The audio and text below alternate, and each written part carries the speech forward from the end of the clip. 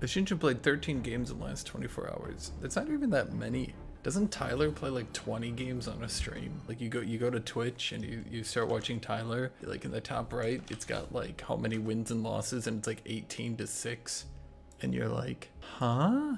18-6 would be a little bit optimistic, but you know my point. Because he forfeits half of them, Tyler would definitely improve if he learned to internalize his annoyances so that he didn't forfeit so much, so often, so quickly. But the thing with Tyler is that he lets his chat tilt him. And he probably does it because it makes him a lot of money, but like he deliberately gets a chat that tilts him.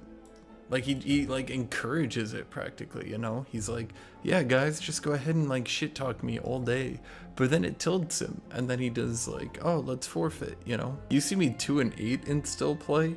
My dude, that is a little bit of child's play. You haven't been to my stream until you'll see me 0-8 in still play. In fact, 0-8, how about 0-10 and still play? We in it to win it, and we're never gonna quit it.